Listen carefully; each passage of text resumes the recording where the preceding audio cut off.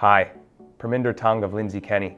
I'm going to spend some time in some videos explaining some of the tips and tricks and how to deal with ICBC when you're involved in a motor vehicle accident. Go to my personal injury blog site to get more information about dealing with ICBC. Often in an ICBC injury claim, one of the biggest mistakes you can make is by going to different walk-in clinics at different times with different doctors. It's quite important to have continuity of your symptoms and your progress being monitored by the same doctor.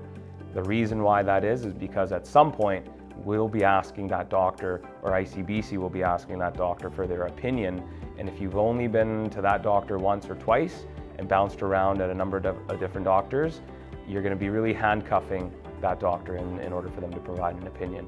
So don't bounce around to different walk-in clinics, stick to one doctor and have them monitor your progress and your recovery. Best of luck on your path to recovery.